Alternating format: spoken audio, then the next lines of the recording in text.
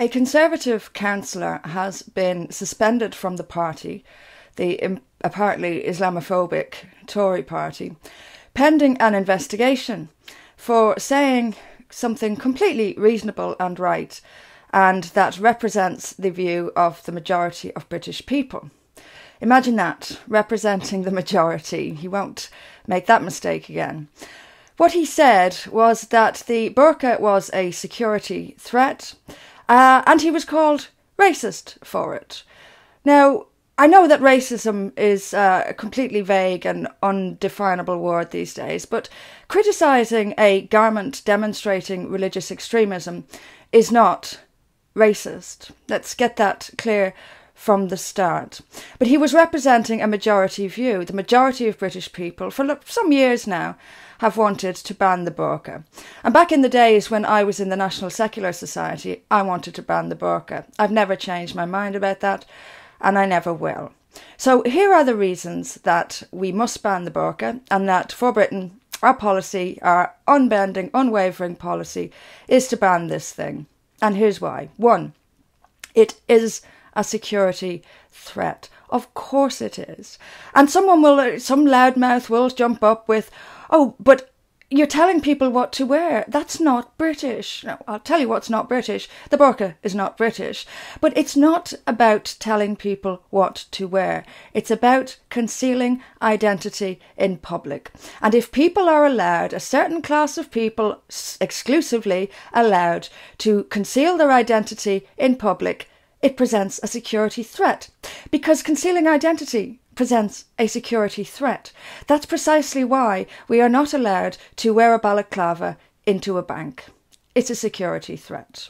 2, it is a symbol of religious extremism and extreme misogyny. The idea behind it is to limit a woman, and I mean seriously limit a woman. How can she possibly engage fully in public life if her face is covered? How can we possibly practically manage this? It's also, and this is even worse, it's also the idea that if a woman is seen, the whole thing is sinful. I'm sorry, but that's insanity. That's religious extremism to the verge of insanity. And as for the choice aspect, because this is going to be loudmouth number 2, their point number 2 is going to be, but it's a choice. Well, fine, but I don't have a choice to wear a balaclava into a bank. So why should I have a choice to wear a piece of black cloth which achieves the same as a balaclava? Why should I be able to wear that into a bank? Why can't I choose to wear a balaclava into a bank? Because it's a security threat, that's why. And if you are a woman who chooses to wear this thing because you believe that if men see your face, you will have committed a sin, then frankly, you need psychiatric help, not encouragement in this crazy, self-hating belief. Choice or not, this thing has to be wiped out. And there's another point to make here. Why do we only ever express concern for women who choose to wear it, and not for the millions who are forced to wear it? What about them? Why is it always about the woman who wants to wear it, and never about the woman who doesn't want to wear it? My concern is for the woman who doesn't want to wear it, and we know that even in this country, women are forced to wear this dehumanising shroud of enslavement, because that is what it is. Point number 3, one law for all. This is crucial. Once again, I'll use the same analogy. If I can't wear a balaclava into a bank, why should a Muslim be able to wear a burqa? We are treated differently. This is crazy, and I've seen this. I've had that experience at Gatwick Airport. The one where I have to take off my shoes and my belt, and I watch a woman with her face covered walk through security. We cannot have a society. This is supremacy. It's Islamic supremacy. It's a mark of Islamic supremacy, and it's a mark of Islamic separation from the kuffar. We will not accept the rules of the kuffar, and neither will we walk around like these slutty, immodest kuffar women.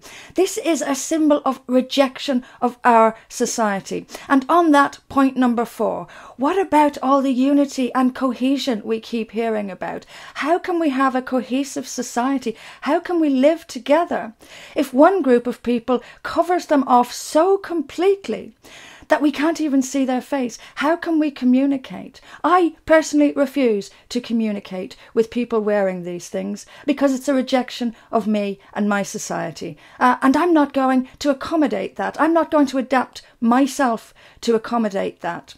And this is why, it's this reason that the European Court of Human Rights upheld France's ban on the burqa, because they accepted the argument of the French government that it's a barrier to cohesion in French society. The European Court of Human Rights, it occasionally gets things right, on this occasion it did, agreed with that the burqa or the niqab is a barrier to social cohesion.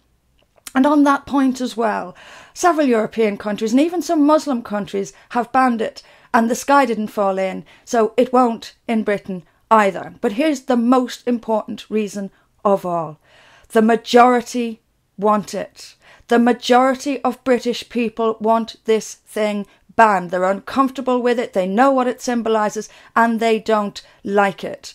Now, in my book, Beyond Terror, I wrote that our democracy is in such a shambles that even though the majority of British people want to ban the burqa, not a single major political party will put it as a manifesto promise. Quite the opposite, in fact. What they do is go out of their way to say, we will never ban it, we couldn't possibly ban the burqa, defying and insulting and ignoring once again the British majority. Well, for Britain will not ignore the British majority. We will do what the British majority wants us to do, and we will ban the burqa now. We would ban it now. The sooner we ban this thing, the sooner it comes out of circulation, and the freer future generations of Muslim girls will be. Ban the burqa, ban it now.